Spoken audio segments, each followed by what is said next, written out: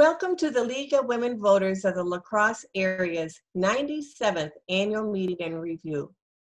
Usually our meetings are a time to get together, to share stories, to celebrate our accomplishments and plan for the future. This year, while we can't get together in person for a beverage and a good meal, we can and should celebrate our many accomplishments and be excited for our future. This past year saw a revival of interest in League work locally, statewide, and nationally. Maybe it was the anniversary of the 19th Amendment, or the League's 100th birthday, or the upcoming 2020 national election. Whatever it was, our League's membership increased by almost 60 people, leaving us at close to 170 members. Why is that important? While the League has a reputation of being an organization of integrity and grit, it is through our membership that we can actually make a difference, especially at the local level. And make a difference we did. This year, our League's membership was more than awesome. You marched in parades, registered voters, sat in the heat of the county fair handing out voter information to adults and stickers to the kids. You contacted prospective community leaders and put their information in vote411.org. You hosted candidate forums and wrote to your legislators.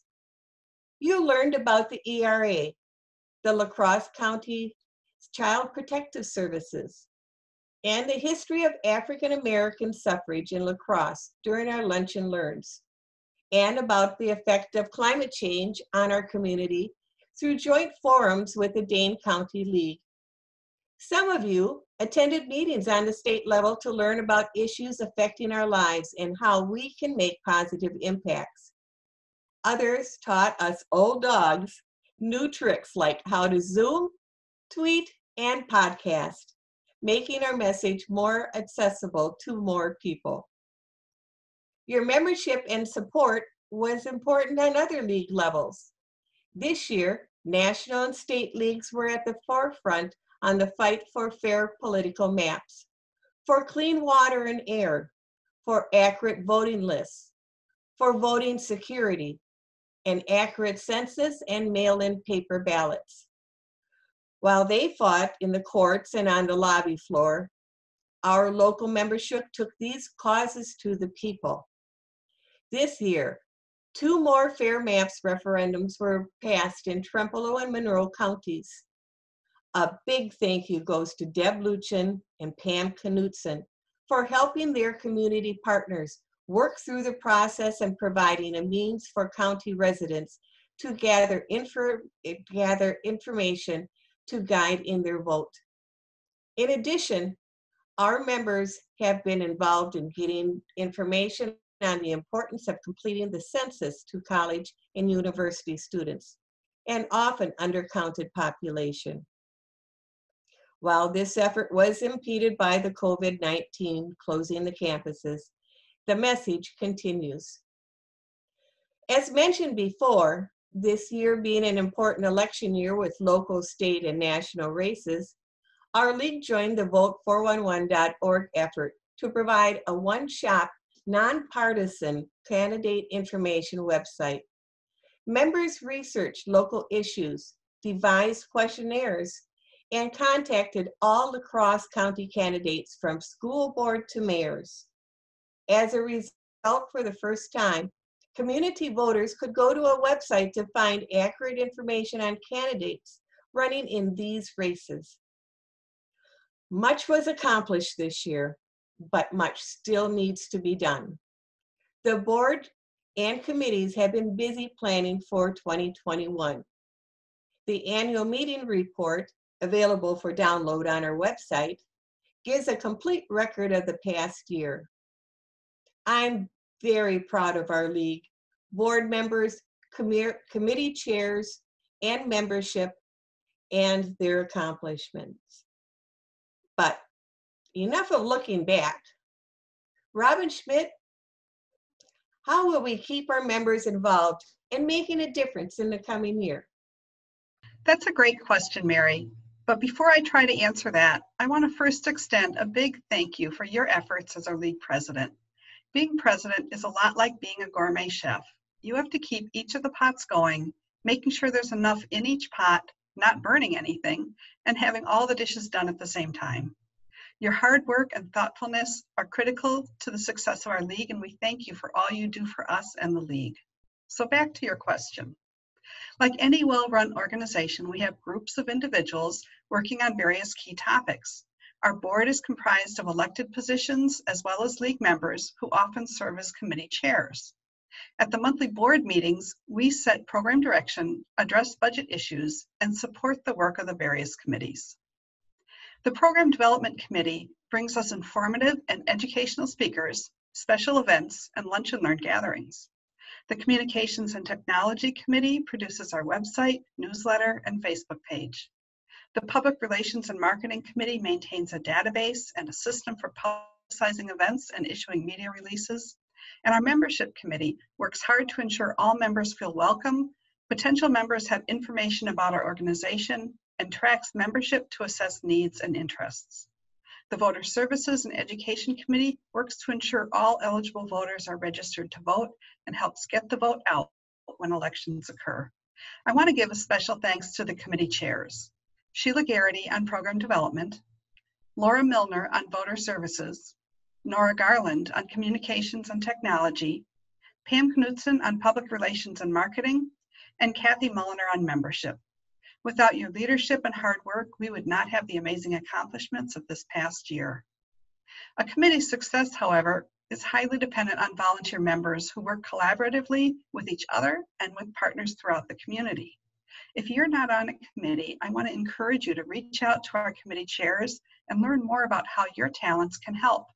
Joining a committee is a great way for us to learn new ideas, for you to get to know other league members, and to give back to our community.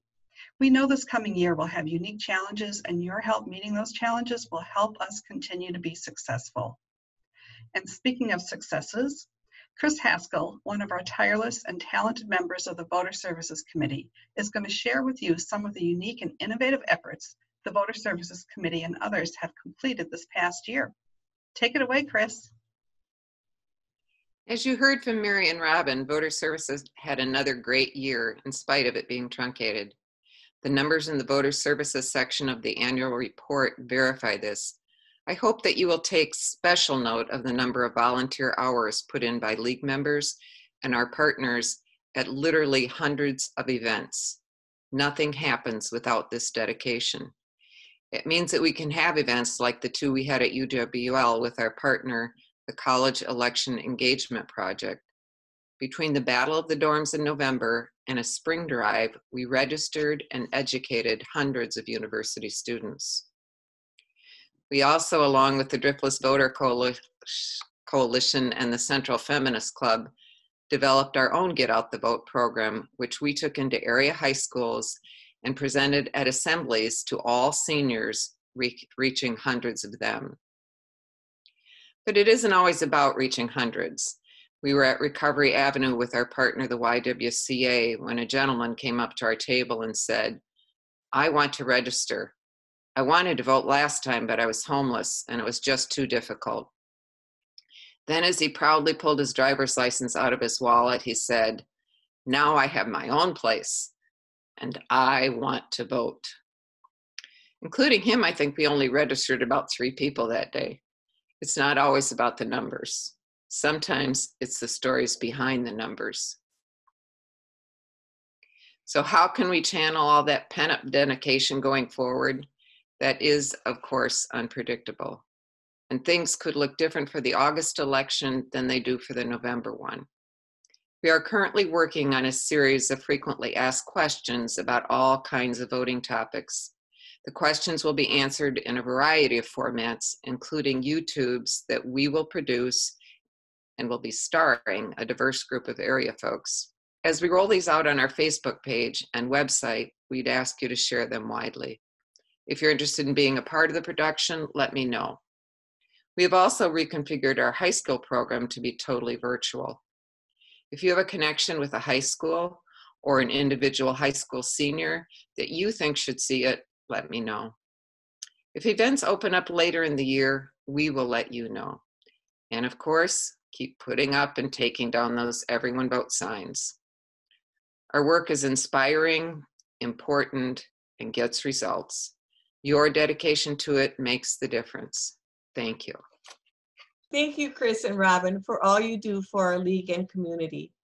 As you reminded us, members are our key to success, and we are so grateful for all they do.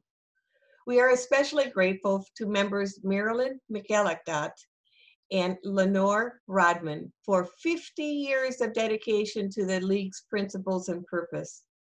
Thank you, Marilyn and Lenore, and to the other 11 members who have supported the league for half a century or more. While active members are vital to our successes, there are others who help make our mission of engaging voters and defending democracy possible, like our volunteer board members who dedicate their time and talents to organizing and planning everything that goes into making our organization work. Untold hours and effort goes into each event, registration, and communication our league participates in. I'd like to express a special thank you to Maureen Kinney, who has spent many, many, many years on the board in a variety of roles, the most recent being our secretary, and to Pam Knutson, who has kept our message in the public eye as our public relations director. In addition, thank you to Deb Luchin for being my mentor this year and for all the work you did as adjunct board member organizing Fair Maps and Vote 411. Thank you all for your services then, now, and hopefully in the future. Also, without public support and recognition, our league would be irrelevant. We thank you to the organizations who partner with us and help spread our word. The special thanks goes to Driftless Voter Coalition for the technical expertise and added outreach for our voter services. Also, thank you to the individuals and groups who have supported us financially through gifts and grants, especially to those who donated to us on Giving Tuesday. The La Crosse Community Foundation for their matching gift and generous grant, and the Bob and Jean Mark Family Fund for their support of voter services and education. The coming year will present many challenges for our league membership and mission. If we can survive plague, isolation, and murder hornets, we can and will survive anything. Now, more than ever in this divided country, we need to spread our nonpartisan message to all people, that people matter, that all eligible voters should vote, that our environment must be kept healthy, and democracy is something that we should fight for. For 96 years, the La Crosse League has been fighting for these same things, and with your involvement, we will fight for 96 more. Thank you. And remember to fill out your ballots and hit send. Stay safe, stay active, and we will see you soon.